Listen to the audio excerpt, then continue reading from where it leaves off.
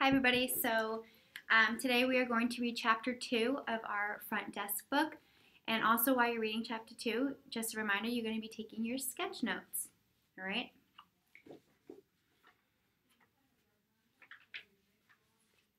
Chapter 2.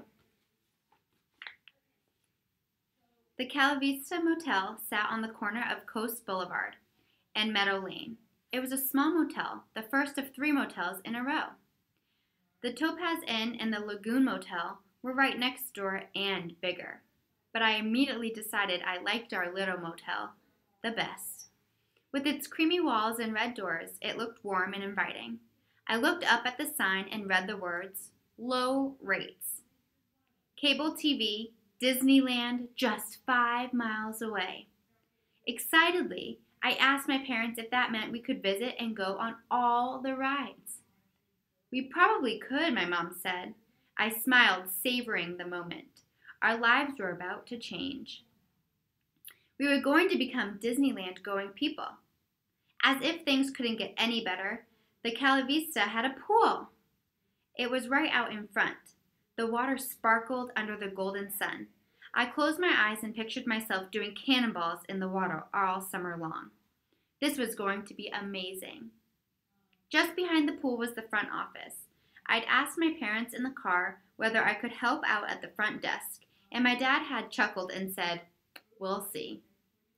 Mr. Yao was waiting for us in the front office. He buzzed us in and lifted the divider so we could all get behind the front desk. The front desk was a long wooden desk that stretched out almost the entire width of the room. Just behind the front office were the manager's quarters, where Mr. Yao led us next. There was a living room with a bed in it. He pointed to the bed. "You guys sleep here," he said to my parents, "so you can hear the customers in the middle of the night." "Customers come in the middle of the night?" my dad asked. Mr. Yao nodded. "Of course, it's a motel." "But won't that wake them up?" I asked. Mr. Yao rolled his eyes. "That's the point," he said. Next, he led us over to the small bedroom, just to the right of the living room and the kitchen. "The girl can sleep here," Mr. Yao said.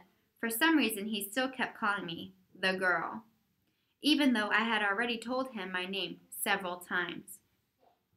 I put myself down in the small bedroom, then joined my parents and Mr. Yao in the front office. Mr. Yao was explaining the buzzer.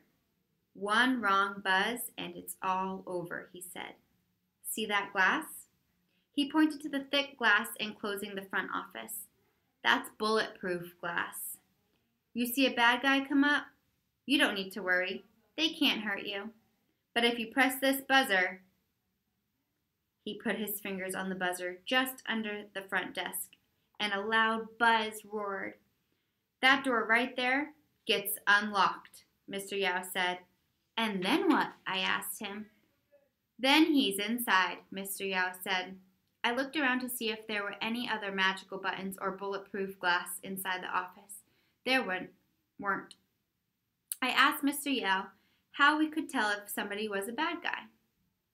"Based on how they look, of course," he said, which made me wonder, because it's not like all bad people walk around with a sticker on their head saying, "I'm bad." "The bottom line is, don't let in any bad guys," Mr. Yao warned. His pupils expanded as he said the word bad. While Mr. Yao took my parents out back to show them the laundry room and cleaning supplies, I stayed in the front office.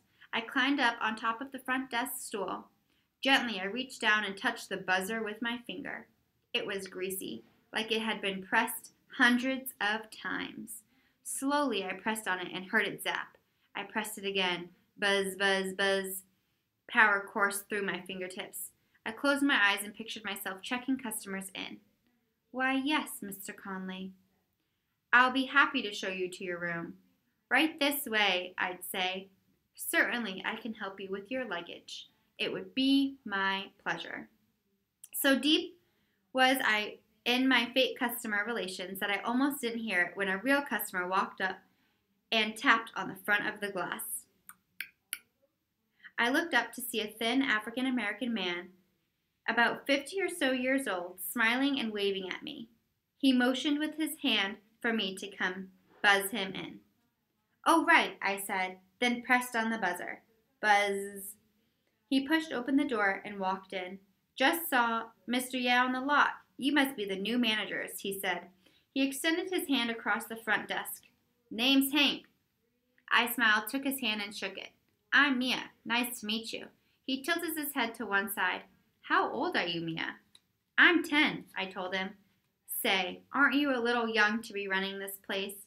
He teased me. I laughed. I liked Hank immediately. "I'm helping my parents," I told him. "What about you? Do you live here?" "Sure do," he said, and pointed to one of the rooms. "That's me, right there, number 12.